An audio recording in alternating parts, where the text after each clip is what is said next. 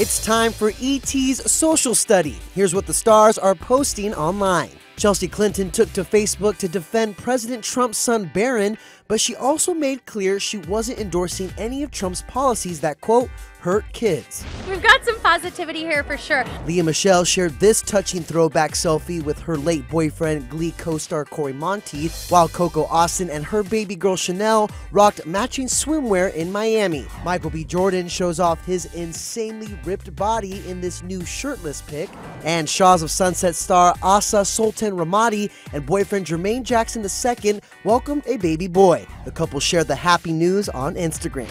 This baby is what's important. Meanwhile, Keshia Knight Pulliam also gave birth. The 37-year-old actress announced the arrival of her baby girl, Ella Grace, with this adorable pic of her daughter's feet all snuggled up. I'm so excited about just celebrating her. And finally, Tracy Ellis Ross posted this sweet video hanging out with her brother Evan and niece Jagger Snow.